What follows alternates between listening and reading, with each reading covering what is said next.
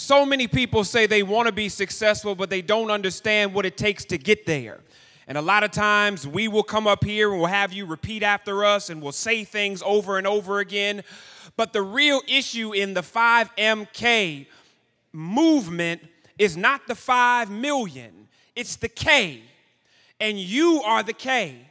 You all are the foundation. And before there were 5 million, there were you sitting in this room. And you are now part of a 5MK family that wants you to be better than anybody in the family has ever been before.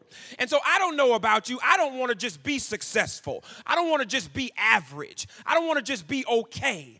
I want you to be excellent. I want you to be extraordinary. I want you to be magnanimous. I want you to be stupendous. I want you to be marvelous. I want you to be incredible. And I want you to show the world who really runs this town. Because it ain't about Rihanna, Jay-Z, and Kanye. How many of y'all know you can run this town tonight if you financially literate? You can run this town tonight if you graduate from high school. You can run this town tonight if you get a college degree. In my hands, a book is something I read once a week, but in the hands of so many others, it's been able to write power between pages, to have students go from the hood to wherever they wanted to go. And the question is, what will you do with your hands? Will you be a part of 5MK and use those hands to build a bank account? Use those hands to build a business? Use those hands to go to high school? Use those hands for a college degree? Or will you sit on them and not do your homework? Will you sit on them and not pay attention in class?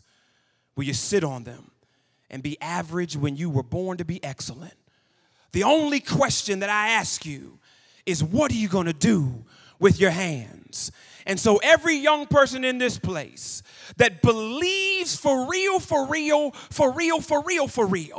that they just don't want to be successful and they don't just want to run this town tonight, but they want to be one of the first people in their family to go to college, the first person in their family to own a business, the first person in their family to travel around the world, the first person in their family to be president of a corporation, the first person in their family not to have a child out of wedlock, the first person in their family to understand that school is about sexy and smart is about hot.